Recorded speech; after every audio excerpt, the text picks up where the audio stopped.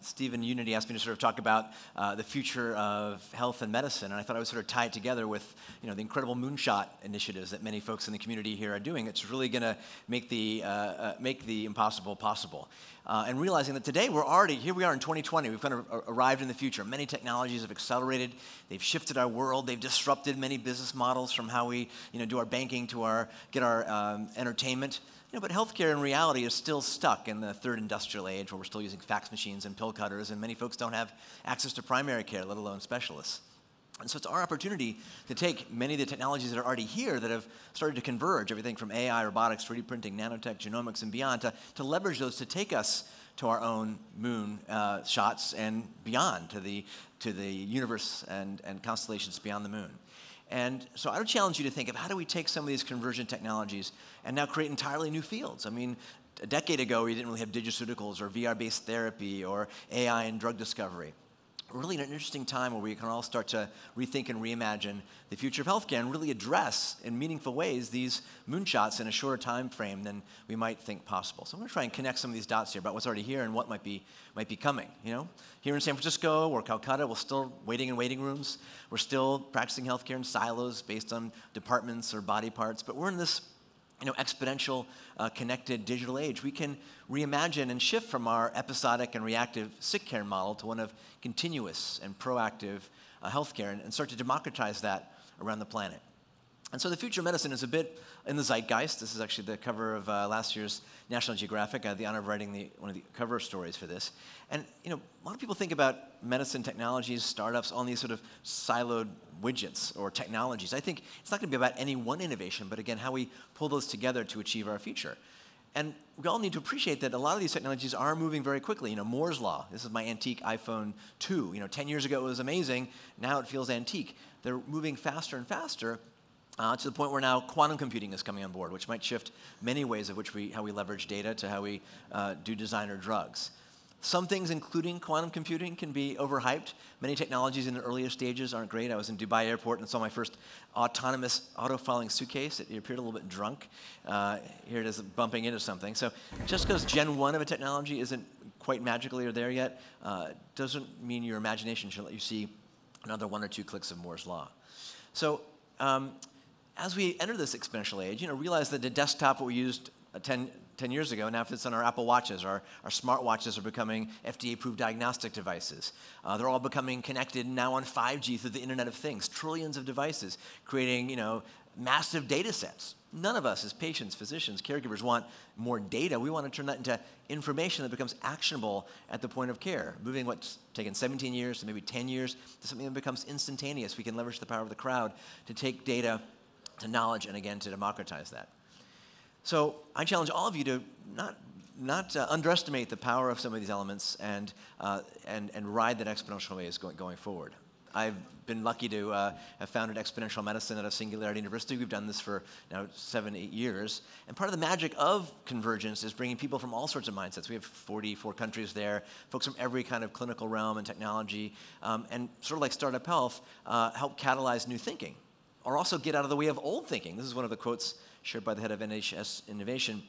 The difficulty lies not in the new ideas, but in escaping from the old ones. And many of our traditional healthcare systems and beyond are still stuck in the old ways. So some of you hopefully can join us next year. A lot of friends and family from the ex-med world are here, including Shauna Butler, my right hand, for that.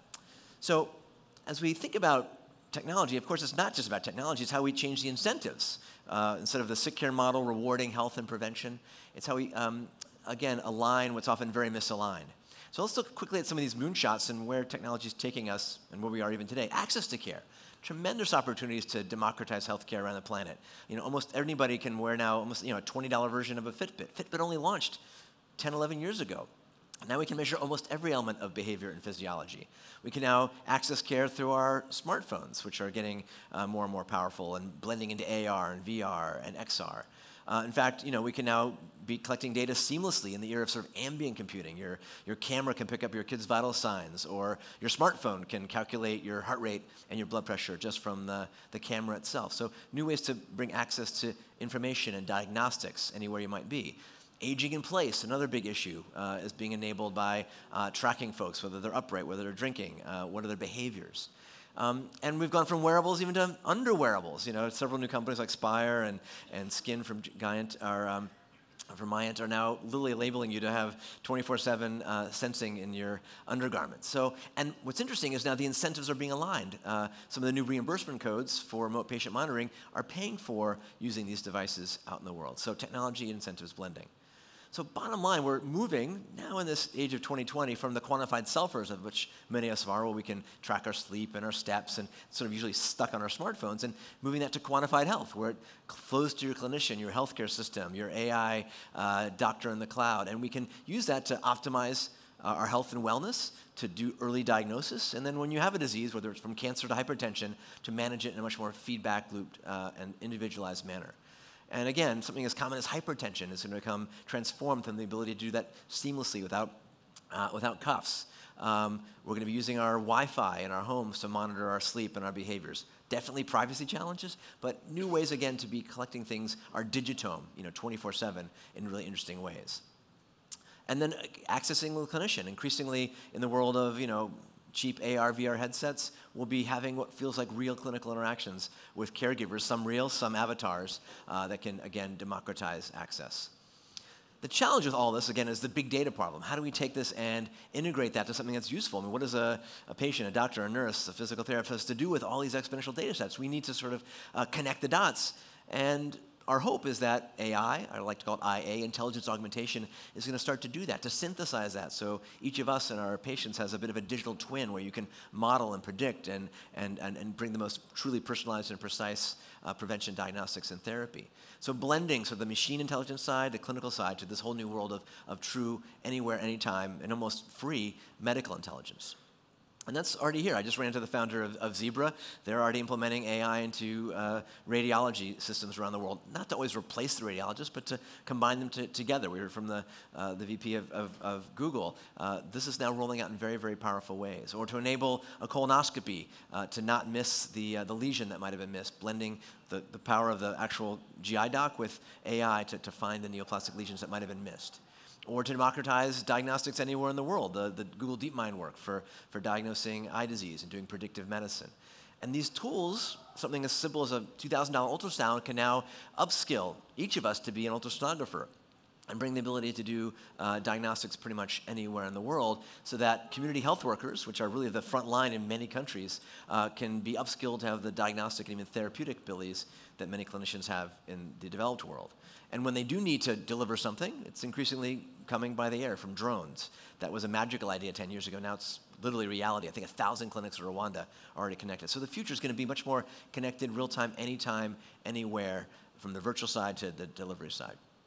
Now, of course, it's already overwhelming. There's 10,000 plus health and medical apps. There's dozens of wearables and other health and digital health platforms. So I'm always asked, what should I use for my patients or for myself? So very recently, I've done a very alpha launch of a new website, digital.health. That's the domain, digital.health, trying to be a bit of a digital health formulary. So if you're a clinician, you can find the tools to prescribe to a patient who might have AFib or hypertension, or wants an app for smoking cessation or to manage their cardiac disease. So a bit of a home for that, looking for help to help build that as a community and a place for all things in digital health and medicine.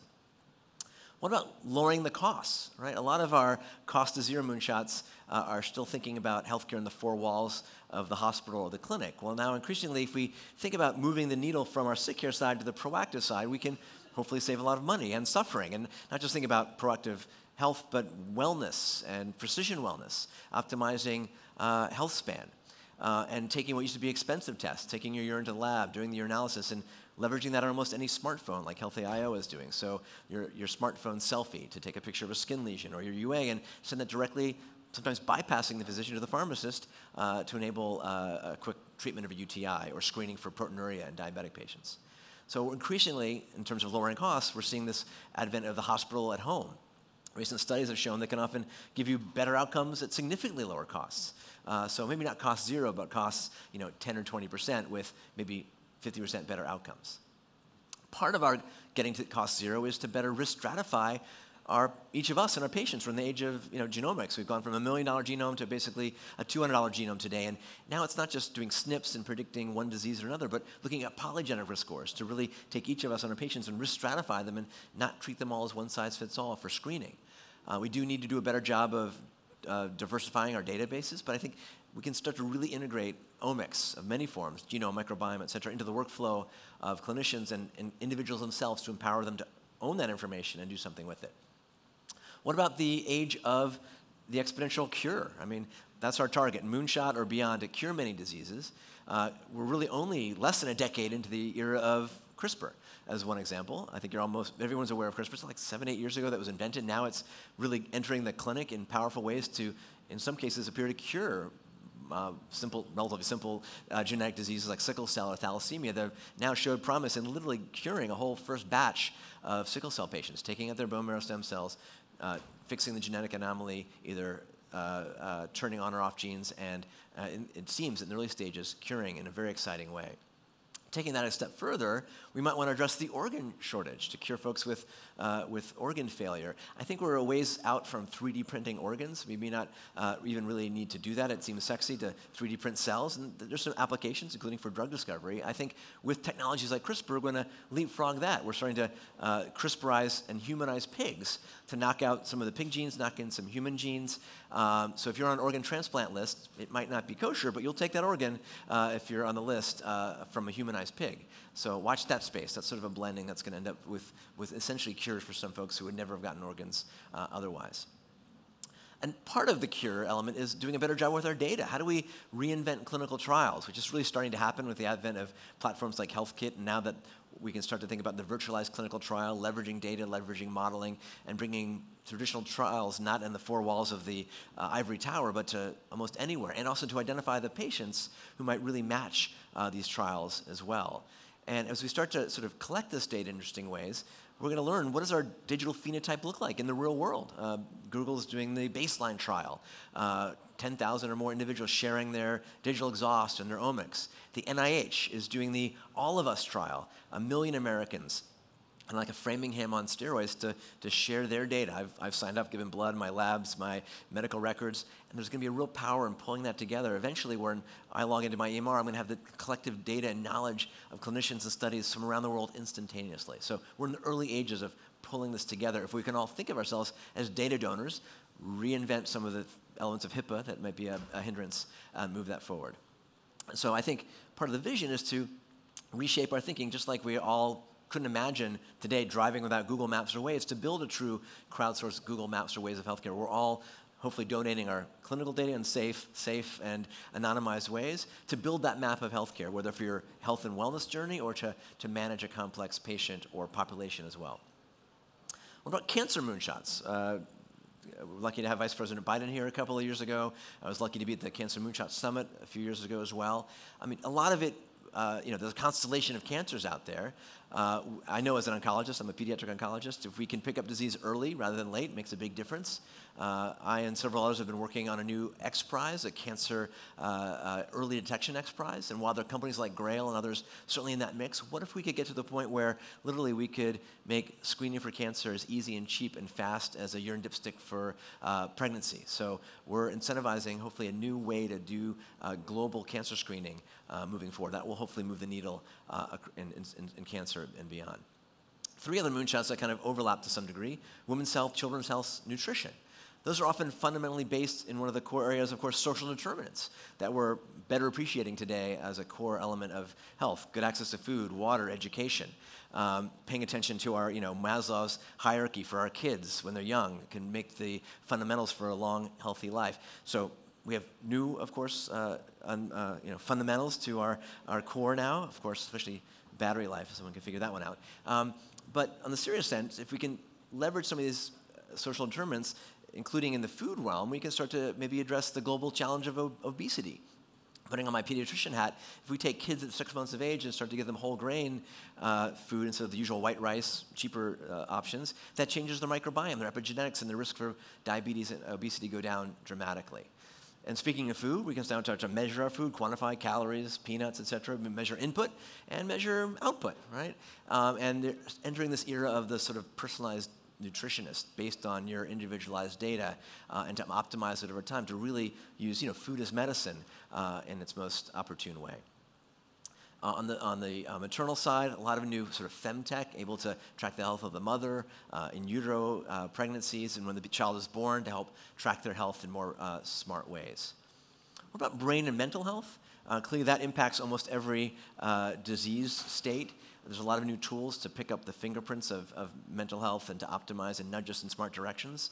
But one of the big challenges in moonshots is the scourge of, let's say, Alzheimer's. There's now a whole new set of technologies that can predict who's likely to get dementia 10 or even 20 years later, whether there's eye tracking on your tablet or brain scans. So I think we'll enter an era where just like a statin is used to prevent cardiovascular disease, we'll be giving better preventative measures 10 or 20 years before symptoms ever occur to treat at stage 0. If I have my own brain scanned, the ability to get imaging and leverage that information is going to get increasingly more powerful. You might go to your corner Walgreens or CVS and have your whole body scan done for a few dollars in a few minutes. There are scanners that are getting exponentially smaller and can be pushed around. Not that we need to scan everybody, but these technologies will certainly shift how we do things and where we do things in the next decade. And speaking of mental health, a big challenge is for caregivers. We've talked a bit over the last couple of days here about physician burnout, epic fail, all the challenges we're seeing now. New solutions with voice, being able to recognize and even write your notes for you in the clinic space will help address that going forward. Let's finish up with longevity. We're here in San Francisco. A lot of people in this area want to live forever. Forever is a very, very long time. I think we want to optimize not just the number of years. I mean, no one wants to be 120 and necessarily feel 120, but think about health span and leverage a whole new set of technologies in that regard. Some of that may be being smartly personalized and preventative. There's some nice studies using a poly pill to reduce risks of heart attack and stroke in folks who are at genetic risk. Taking a single pill with multiple meds to reduce risk.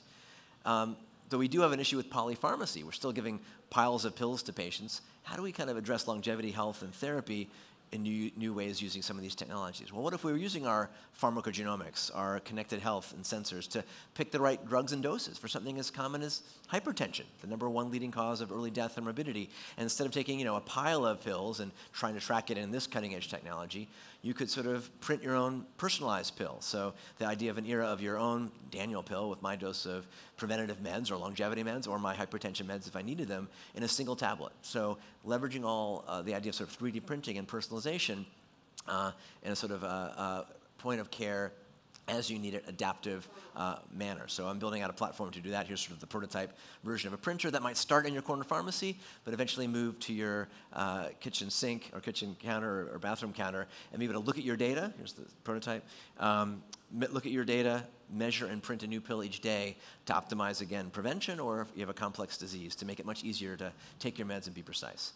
You can watch my last TED Talk on the details. All right. So lots of moonshots, lots of opportunity. The challenge is how to take good shots on goal and to do that in a collaborative way, to leverage the technologies that are here and the ones that are coming. And again, it's usually not any one technology, but it's how we overlap them and how we hopefully appreciate that 2020 is here. It's pretty incredible, but we want to be like Wayne Gretzky and skate to where the puck is going to be, to solve technologies for 2030 using what's going to be possible in AI, robotics, 3D printing, nanotech, genomics, and beyond. So our opportunity for all of us in achieving the future of health is to move from our reactive sick care model to one that's proactive, preventative, personalized, from the one-size-fits-all realm to personalized and maybe even printed, from our siloed and misaligned incentive world to one that's intelligence, crowdsourced, and forward-thinking. And when we even change the mindset of each of us not to be waiting to go to the doctor or healthcare system after we're sick, but to empower each of us to be sort of the CEO of our own health. So it's an exciting time. If we want to, again, get back to the moon, we can't take linear steps. We need to take exponential ones. The technology, in many cases, is already here. We just need to connect the dots. And I think there's nothing more powerful in this incredible startup health community to not be predicting the future, but going forth and creating it. So with that, thanks, and go create the future. Cheers.